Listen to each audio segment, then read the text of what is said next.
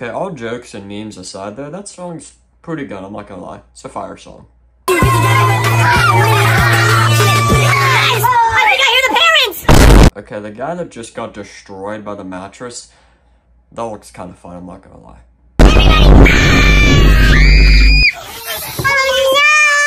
Okay, am I the only one getting massive Fred Figglehorn vibes right now from this sped up voice? I can't be the only one, can I? There's so many channels, it's so hacking awesome!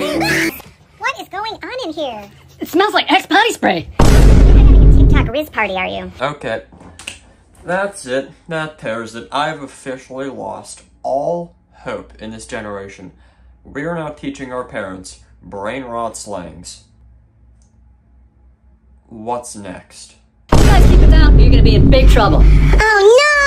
Way too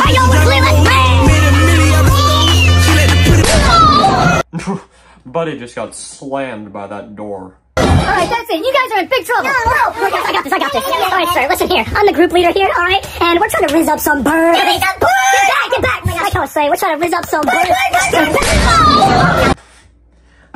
I'm not even gonna lie to you guys, I found that a tad bit funny. That's it. You're all in big trouble. You're grounded for a month. Wait! What? Smells like my sunshine. Okay. Alright. What are we teaching our parents now? Do they even understand what these words mean?